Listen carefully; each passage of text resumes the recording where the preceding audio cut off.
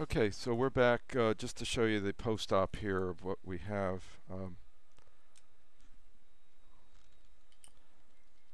Parts are in here.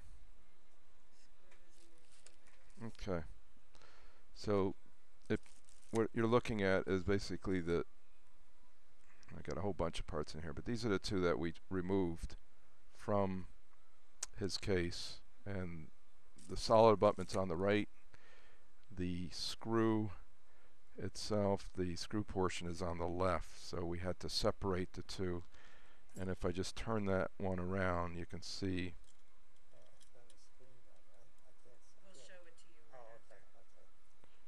this is how they fit together normally. And I think we have a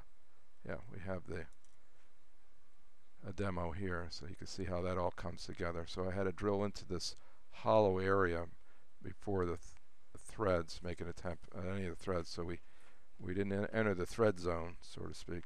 And in the mouth, basically what I placed is a healing abutment, a nice tall healing abutment for our patient. And we're going to get him referred right back to his dentist so that they can continue, and no surgery for this patient at all. There's the healing abutment.